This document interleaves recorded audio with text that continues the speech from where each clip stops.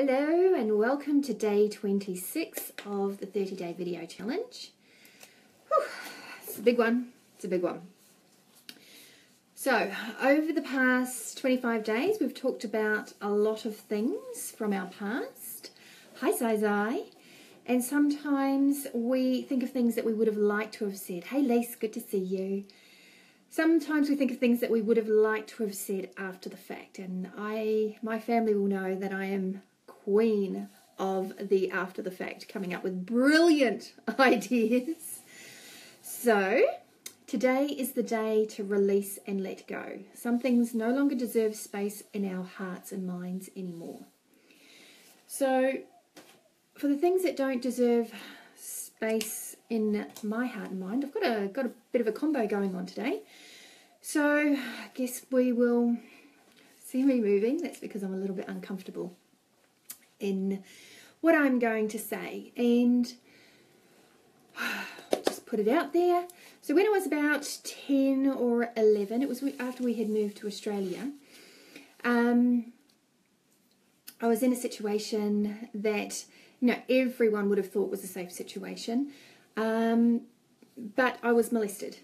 I was about 10 or 11, and that didn't really impact me in a devastating way, but it has had a huge impact on the way that I raised my kids. Hi Farah. So I have raised them to make sure that they are safe, but even more importantly to make sure that our communication is open so that we can have any conversations about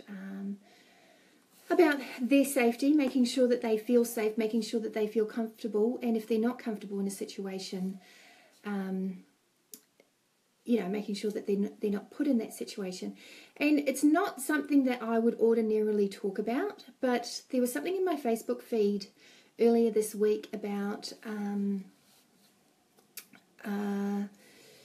kaumātuas and elders on maraes, and it's certainly a culture that's not limited to Māori culture or any particular culture. It's something that's so pervasive throughout society, and there are so many girls and women who have been affected by it. And I think about the people who that we come across in life that are sad or that are angry, and we don't know what their story is. We don't know what's behind that, and we don't know how they've been impacted.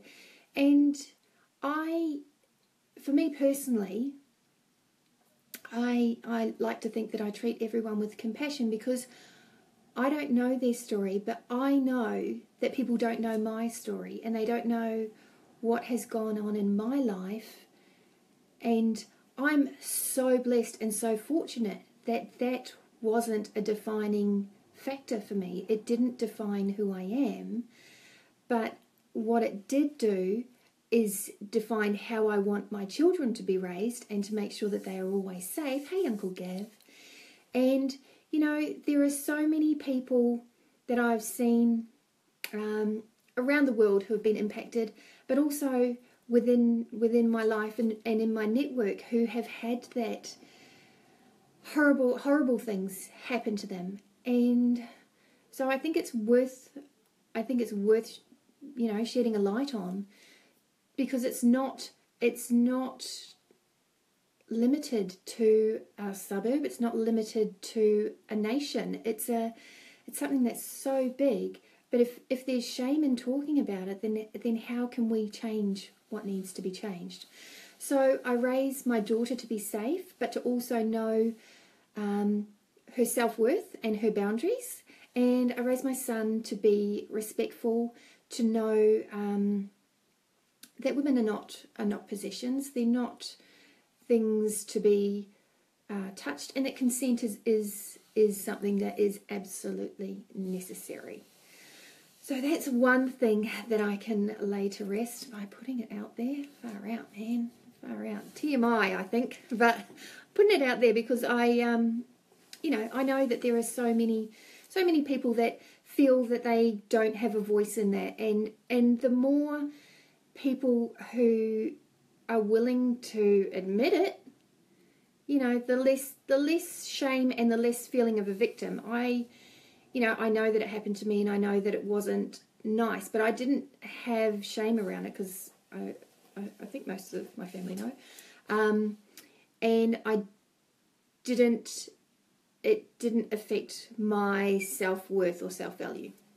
Okay, so another incident that had an impact on me, and again, it's about how I raised my children, was my parents married really young, and had 3 kids under 3. And as Mum got older, she is like me, went all about personal development and finding myself and growing into who I should be, who I want to be, and finding a purpose. And that's her story to tell. But part of that journey meant that she needed a break from family life for a little while. And, I've actually said to people, we get 4 weeks annual leave here in New Zealand. We get 4 weeks annual leave for a job, but parents don't get 4 weeks annual leave from parenting. And, sometimes it'd be good to have a break from parenting. I mean, I love my kids, but if you get a break from work, sometimes it'd be good to get a break from parenting. I'll just leave it at that. But what that impact had on me was that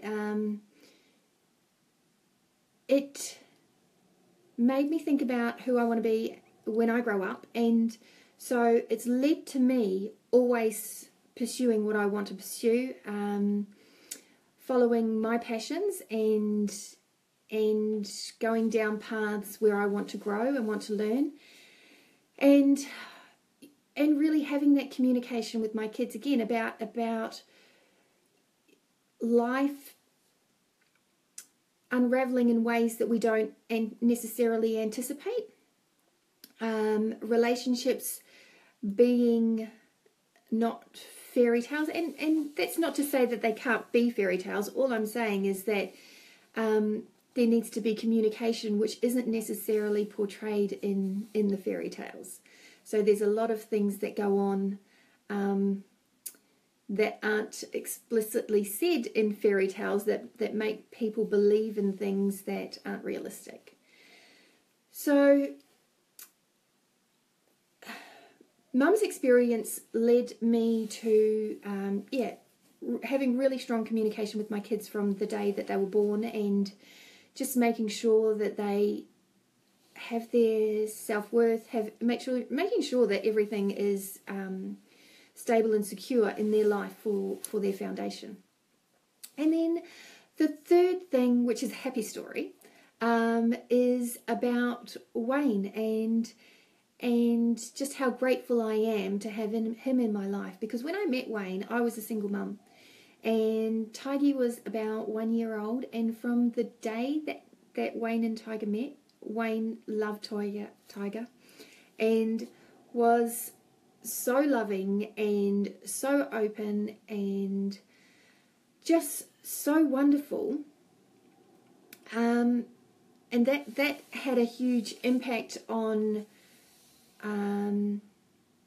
my ability to trust again. And actually he's so supportive. He puts up with so much from me, and so he's supportive of all my little journeys and detours along the way that we've gone in our 14 years together.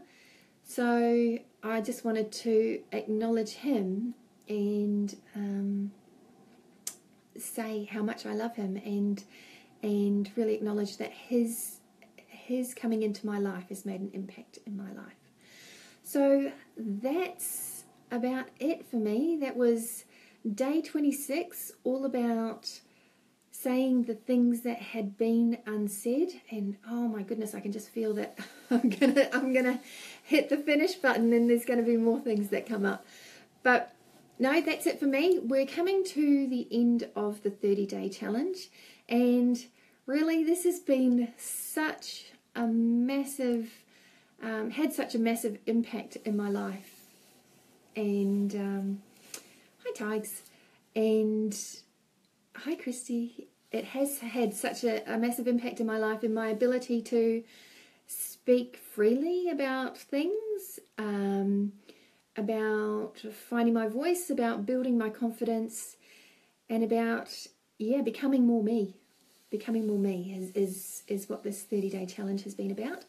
So I've said it before and I'll say it again. There is another 30-day challenge coming up. It's absolutely free and it is an absolutely incredible journey. It starts on the 1st of June. So if you're interested in joining a 30-day challenge to boost your confidence, find your voice and let go of a lot of baggage, then I can't praise this process highly enough. So I will sign off for day 26. I look forward to seeing you on day 27. Don't know what the topic is yet, but we'll find out later on today, which gives me the night to mull it over and come up with something to talk to you about tomorrow. So have an awesome day and I will catch you tomorrow.